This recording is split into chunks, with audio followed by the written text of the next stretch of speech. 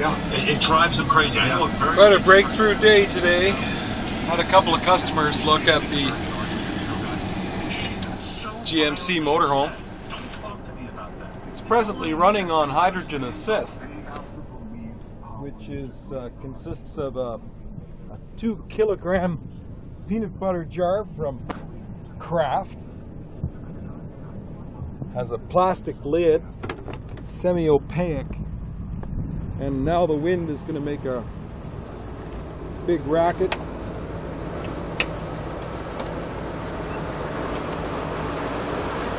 Here it is. Peanut butter jar, 2 terminals, positive, negative. Doesn't matter what side you do it to. Flip them around, which one produces more. You can see.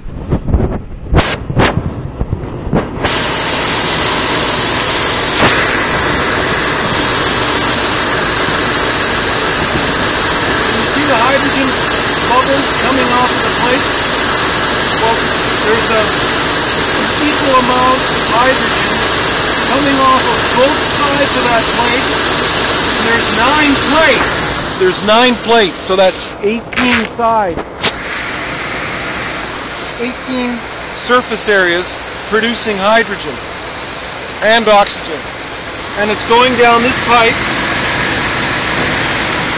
into a hole that I made in the side of the air cleaner with a little plastic fitting, and it's just going straight in. It's going through the air cleaner. It's on the outside of the air cleaner.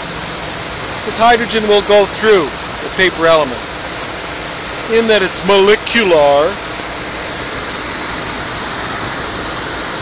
So if this one sells, I'm going to go get another one.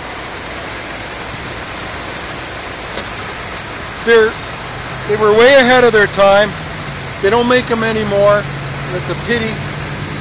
But boy, I sure like it. It's so cozy, so comfortable. Here's an observation.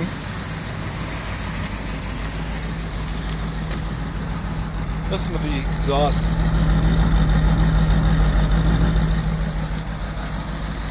It just started doing that.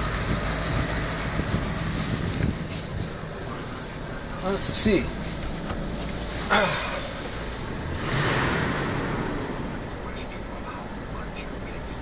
Well, it's kind of early to tell if it's an improvement or not.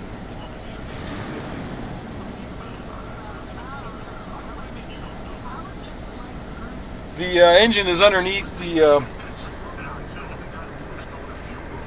floor here. There's a couple of latches. I'll show that to you later.